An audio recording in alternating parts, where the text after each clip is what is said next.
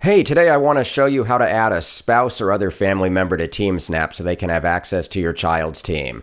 Here I am on the team main menu. I'm going to click on the roster tab and then on my child's name.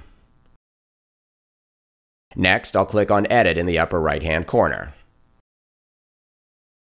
Now, I might be tempted to enter my spouse here in the email section, but don't do that. That will not give them access to the team, and I'll get trampled by an angry rhino.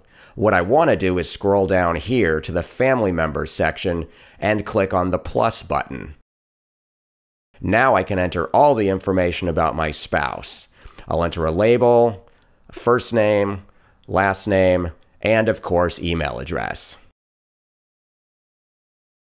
When I'm done, I'll click Save in the upper right-hand corner, and it'll ask me if I want to grant shared access. Definitely say yes here, because that's what lets my spouse set up her own account. If I say no, she won't have access to the team.